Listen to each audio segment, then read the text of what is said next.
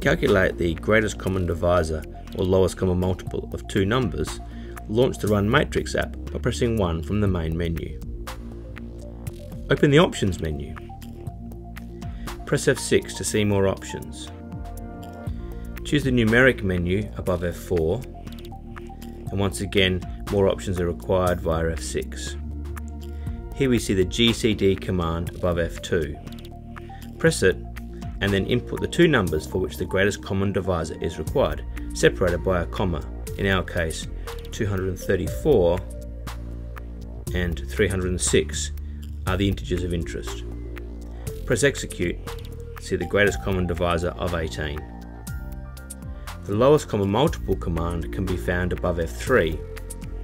Once again, input the two numbers for which the lowest common multiple is required, i.e. 72, then the comma to separate 120, and press Execute to see that the lowest common multiple of these two integers is 360.